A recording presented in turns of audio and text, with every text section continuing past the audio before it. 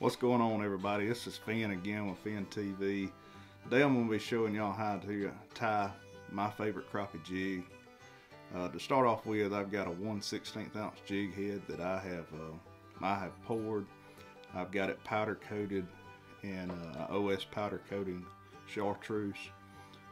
Got some 5/16 eyes with a silver backing. I'm using an olive thread here. It is a wax thread. Right here I'm gonna put a little cement on the thread here to kind of secure my thread. That's something that I try to get into a habit of doing, just to kind of lock that thread to the hook just a little bit better. Sorry about my camera right here. I'm still learning the autofocus feature. Maybe if somebody knows how to help me keep that in focus a little better. So right here I'm giving it a few more wraps and adding my marabou feather. That is a chartreuse. Order those from lureparts.com.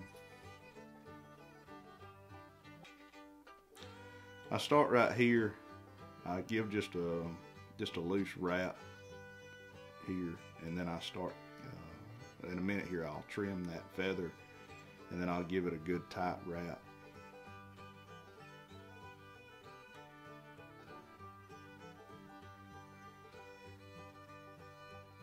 Right now I want to take the time to thank everybody that subscribed and liked the videos and helped grow the channel.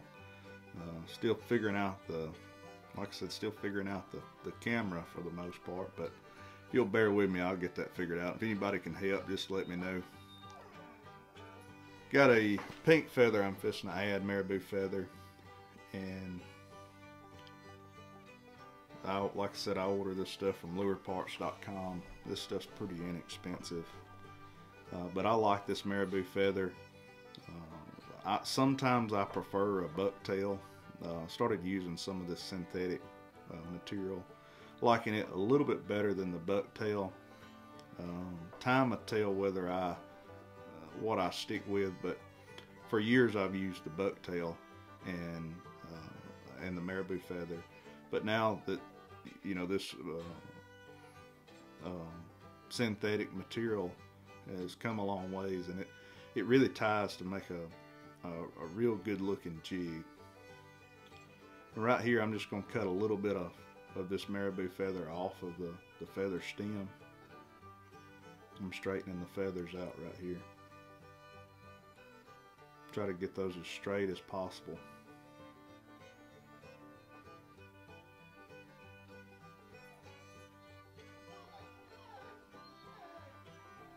I like to leave my marabou feather a little bit long and try to trim them up afterwards to get more of a uniform tail.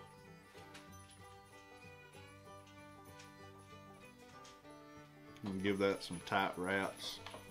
Then I'll add the chenille material.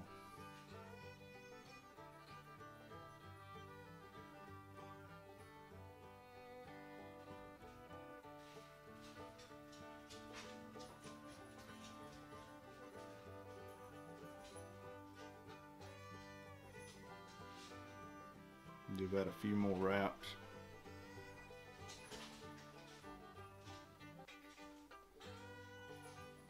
This is a medium size chartreuse chenille, and what I'm going to do here is I'm actually going to wrap it in a medium pink chenille, and basically the color pattern that I'm going for is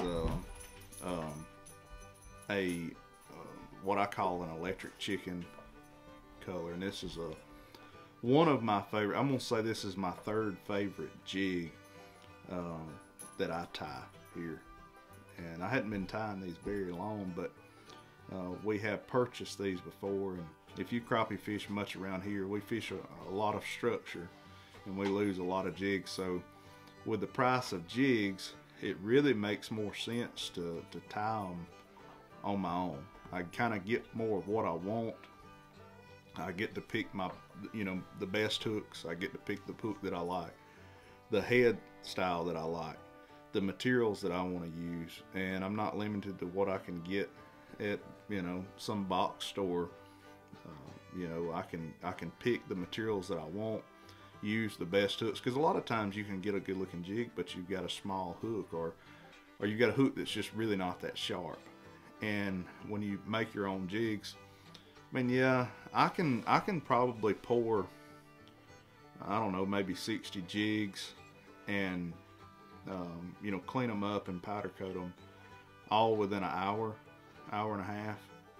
And then I take, after, you know, I re-cure the powder coat, I add my eyeballs, and I can pick whatever color eyeballs that I want, if I even want any at all. And you know, it just doesn't cost a whole lot. You save a lot. The amount of jigs that we go through crappie fishing, it really just makes more sense to make them, because I am really particular about the colors, because the crappie around here, you can't just put anything in their face like you used to. Sometimes you have to change colors. But here, what I've done is I've wrapped this pink chenille and this green chenille to make my own color chenille. I don't know if you can buy this.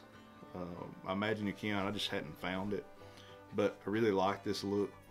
And if I had a better vise, what I would normally do is spin the vise. But since this is a cheap vise, the vise is stationary, and it's really better if you could afford a $200 or $300 vise. It's really better to do that. But I just don't see spending that kind of money, being that I don't really sell these jigs here. If I'd done it more of a production, I guess I could see spending more on a good vise. But being that we just kind of, me and Grayson just do this for fun, mostly on rainy days and cold days. Right here, I'm gonna give it a few wraps, put my knot. I don't have a whip finish tool. We've got one in the mail. Should be here Wednesday. We'll start doing a whip finish, and then I'm gonna add just a little bit of cement to the head, super glue to the head. Just kind of makes me feel a little bit better that that's not going to come untied. Right here, I'm just kind of trimming up the stray pieces, and I'll wet the jig and show y'all what it looks like wet.